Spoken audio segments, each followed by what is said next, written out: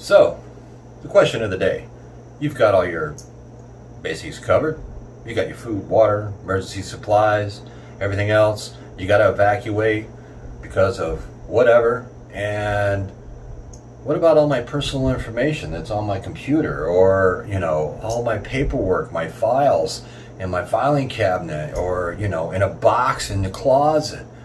What do I do with all that kind of stuff? I need some of this stuff.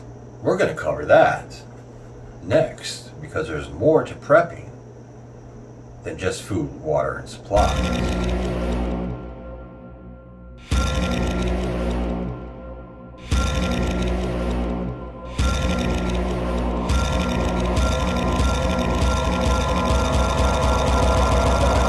Into survival preparedness for beginners.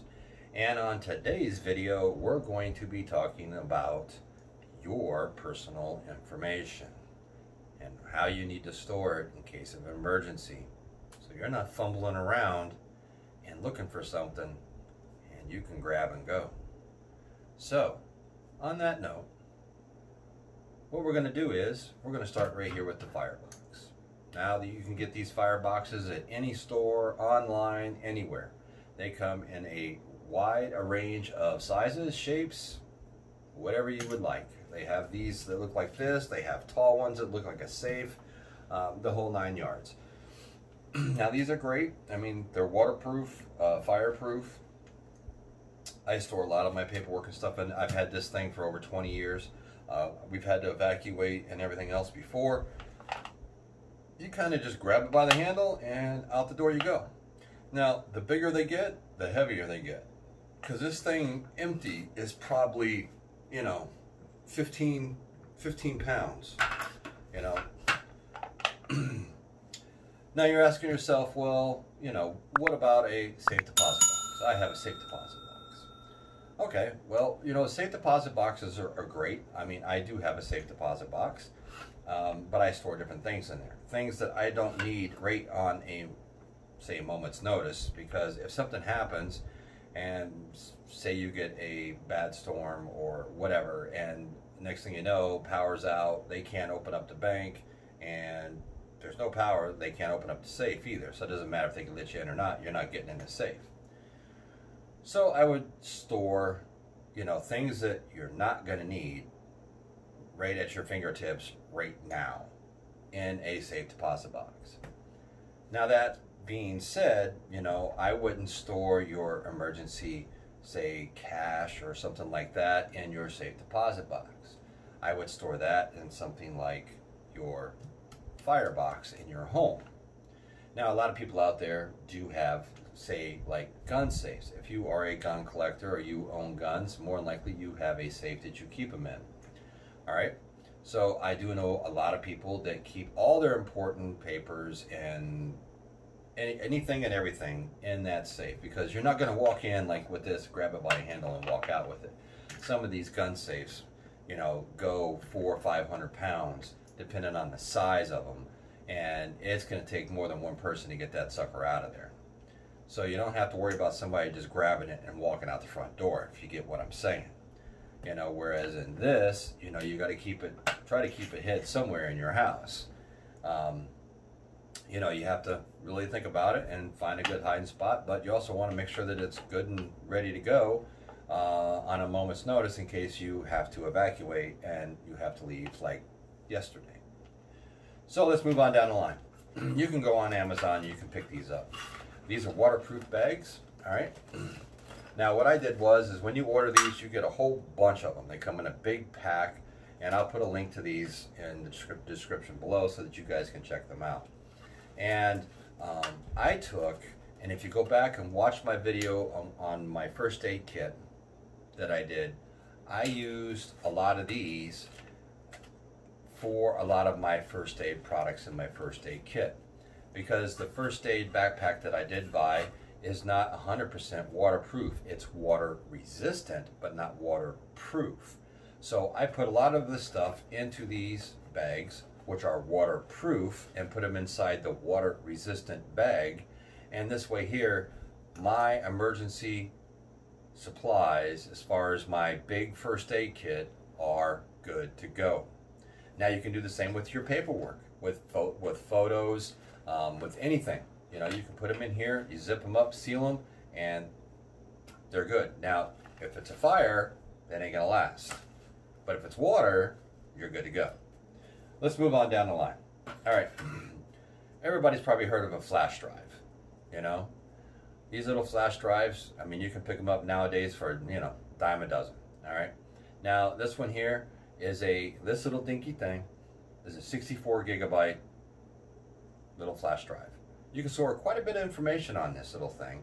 And the beauty of this is it'll fit right in your pocket. You can slide it into your boot. You can put it in your sock, whatever. But it's so small, if push comes to shove, you can hide this little thing from people if you have all your information and everything backed up from your computer system. It's USB, you just plug it right in and download away. Just copy everything right over to this and, you know, store it somewhere where you know where it is and you can grab it and out the door. Now, going back a little bit farther back, you know, old school, these little scan discs, you know, these used to go to like a lot of older cameras and those type of things. This is a 32 gigabyte. I can back up on my computer. I bought an adapter where I can plug all these different size, because I have some old camera film that's stored on a lot of these. So I had to buy, when I got the new computer, it doesn't have these slots in it because we're going old school. So I had to buy the adapter that I can plug into the USB port that you can plug all these different sizes little scan discs into, and then you can read it off that and load them back onto the computer. And basically what I've been doing is I've done that and loaded them in a computer, and then we go to the external hard drive here, which is a 1 terabyte, and I back everything up onto here now. So this is so small, it's compact, it'll fit in a shirt pocket, boom, gone, see you later, bye, and everything is on this. Now I'm a big music person, okay? I love my music, I like all types of music, all right? So I've downloaded a lot of my CDs I put onto the computer, so I have music on my computer, and then I take, and what I did was, because the computer that I just bought is only a 500 gig computer, whereas this is a 1 terabyte. See where I'm going with this? So this cost me $119, and I backed up, I don't know, I probably got about 100 albums on my computer. Well, it used to be on my computer. They're all on here now with all my personal information and files and everything else and pictures and, you know, the whole routine. And I haven't even used quite half this thing yet. And there's a lot of stuff on here.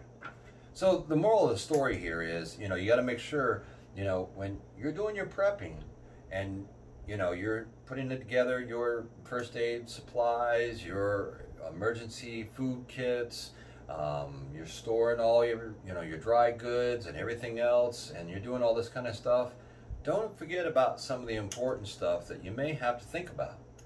You know, a little flash drive goes a long way, and nowadays, you know, you can pick these things up dirt cheap, you know. I would suggest, you know, just going with an external hard drive because you get so much space. You know, I mean, this is 64 gigs and this is 1 terabyte. So, you know, that's a lot of these. I'm not really going to do the math, but there's a lot of them.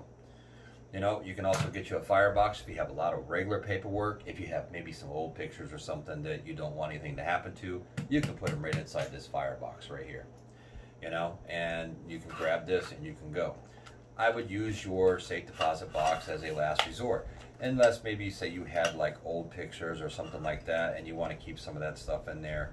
Or, you know, anything from that's been passed down from generation to generation in your family or something like that.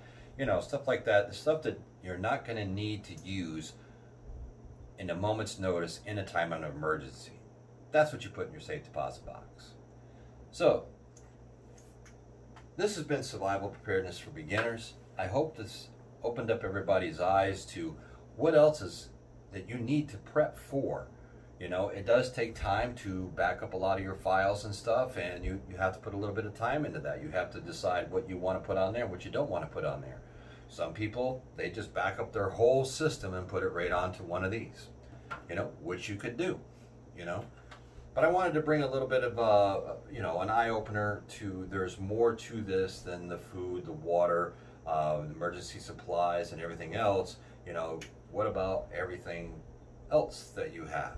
You know, because a lot of people nowadays, you have pictures and everything else, and you store all those right on your computer. So, you know, I mean, you take them off your phone, you download them to your computer because, you know, your phone is only so big, you know. You only have so much space and you don't want to delete them, so you take and download them to your computer, and you don't want to lose those either, so you need to back them up on something. This way here, if you have to go, you have everything with you, and say if it's a hurricane and you lose everything when you come back, well, at least if the computer's gone and it's in a neighbor's second floor, you have everything right here in your hand. So, this is Survival Preparedness for Beginners, and until next time, I'll catch all you on the flip side.